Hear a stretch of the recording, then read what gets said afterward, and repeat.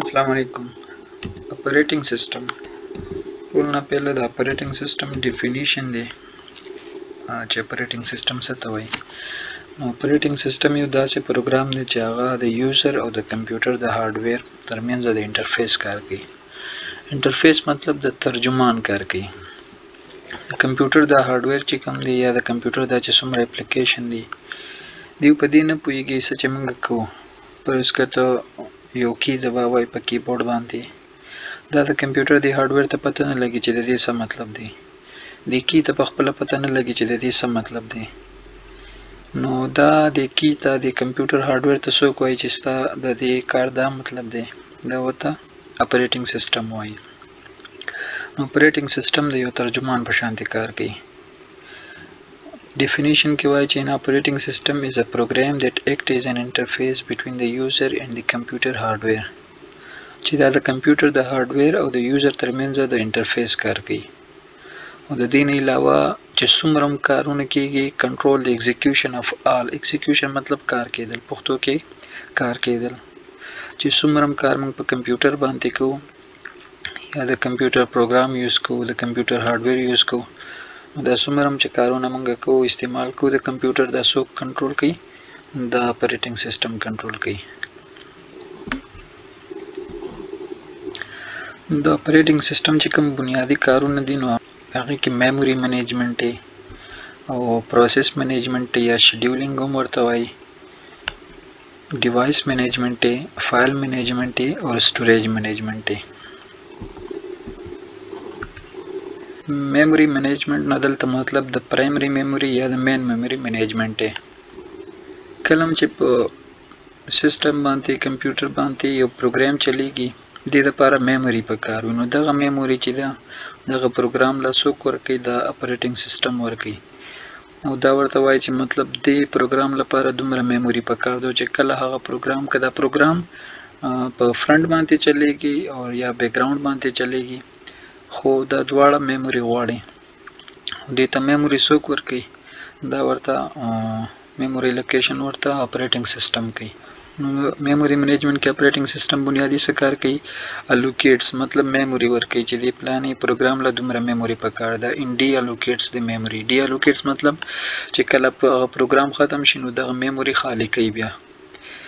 او keeps a record of which part of primary memory is used by whom and how much. د دې ریکارډ هم ساتي چې د پرایمري میموري د پلانې حصہ کم یو پروګرام استعمالوي او څومره یې استعمالوي.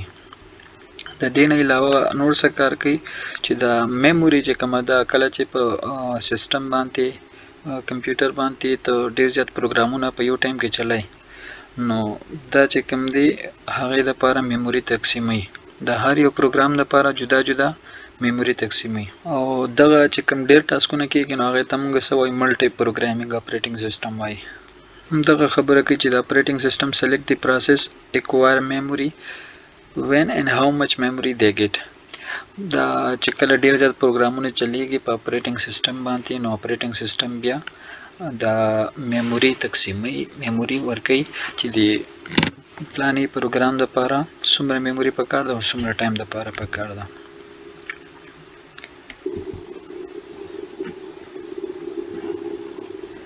دویم چې کوم دی هغه زموږ سره دی پروسیس منیجمنت او یا ورته شیډیولینګ هم وایي. چې په کمپیوټر باندې څومره پروګرامونه چلیږي نو دې ته موږ څه وایو؟ پروسیس وایو. که دغه پروګرام په بیکګراوند باندې چلیږي یا که په فرنټ اینډ باندې چلیږي مطلب په سکرین باندې وي. نو اپریټینګ سیستم چې دی هغه د دې ذمہوار دی چې ډېر زیات پروګرامونه ته چلای نو دغه کنټرول کولو ذمہواري د چا ده؟ د اپریټینګ سیستم ده. اپریټینګ سیستم په دې کې څه کوي؟ keeps tracks of processor and status of process. keep track of process مطلب processor مطلب دا دی چې د پروسیسر ریکارډ ځان سره ساتي چې د پلانې پروسیسر په کم یو پروسیس کې استعمالیږي. او status of the process هم ګوري چې دا پروسیس څومره ټایم نه شروع دی او څومره ټایم به وي. دې لپاره چې کوم پروګرام دی په اپریټینګ سیستم کې دا کار چې کوم پروګرام کوي هغې ته ټریفک کنټرولر وایي. بل څه کار کوي دا پروسس مینجمنت پروسیسر مینجمنت دا الوکیټ دی پروسیسر سی پی یو ټو پروسیس د یو خاص پروسیس لپاره دا پروسیسر ورکوي او چې کله هغه پروسیس ختم شي نو هغه پروسیسر بیا ډي الوکیټ کوي مطلب دا هغه پروسیس نه خالی کوي اپریټینګ سیستم ډیوایس مینجمنت څنګه کوي ډیوایس مینجمنت څه مطلب دی چې ډیر زیات پروګرامونه پروسیسونه چلیږي نو د هر یو پروسیس لپاره هر یو پروګرام لپاره یو ډیوایس پکار دی دا کرسر چې زه موو کوم د دې لپاره ډیوایس ماوس پکار دی مطلب چې ماوس چلوم نو دا کرسر په داسې موو کیږي نو دا لوکیشن څوک کوي دا لوکیشن اپریټینګ سیستم کوي دا اپریټینګ سیستم څه کارونه دي په ډیوایس مینجمنت کې چې دا الوکیټس اینڈ ډي الوکیټس devices to different processes مطلب د مختلف پروسیس لپاره devices ورکي allocate کوي او چې کله هغه پروسیس ختم شي نو بیا ډي allocate کوي دین علاوه ریکارډ ساتي د devices keep records of the devices چې دا device په دې پروسیس کې څومره استعمال شو او څنګه استعمال شو د دې ریکارډ ساتلو لپاره چې کوم پروګرام استعمالېږي کوم ذمہوار دی نو هغه ته input output controller وایي ډیوایس مینجمنت اپریټینګ سیستم دام ډیسایډ کوي چې کوم پروسیس په کوم ډیوایس یوز کوي او د څومره ټایم لپاره به یوز کوي بل زموږ سره د فایل مینجمنت په فایل مینجمنت کې د اپریټینګ سیستم دا کار دی چې دا ریکارډ ځان سره ساتي چې د فایل کم پروسیس کې استعمال شوی دی او د څومره ټایم لپاره استعمال شوی دی دین علاوه د دې فایل باره کې باقي انفارمیشن هم ځان سره ساتي لکه دا هغه لوکیشن ځان سره ساتي دا هغه یوز څومره ټایم وشو یا څنګه یوز وشو سټیټس څنګه دی او دا څومره چې انفارمیشن دی نو دا اپریټینګ سیستم د ځان سره ساتي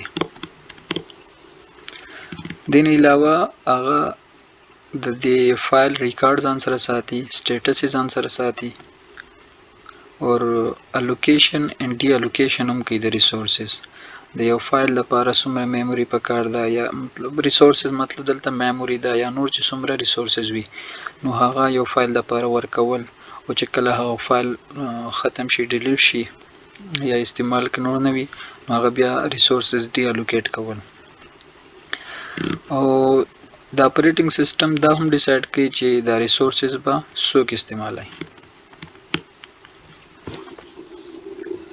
لاست کې زموږ سره دی سټوریج مینجمنت اپریټینګ سیستم د سټوریج ټوټل اپریشن کنټرول کوي مطلب how to store data چې ډیټا به څنګه سٹور کوي ډیټا یا فایل به څنګه سٹور کوي د کمپیوټر ته او څنګه به یو یوزر یو استعمالونکي به دا فایل څنګه استعمالوي او دې ته به رسایي څنګه حاصلوي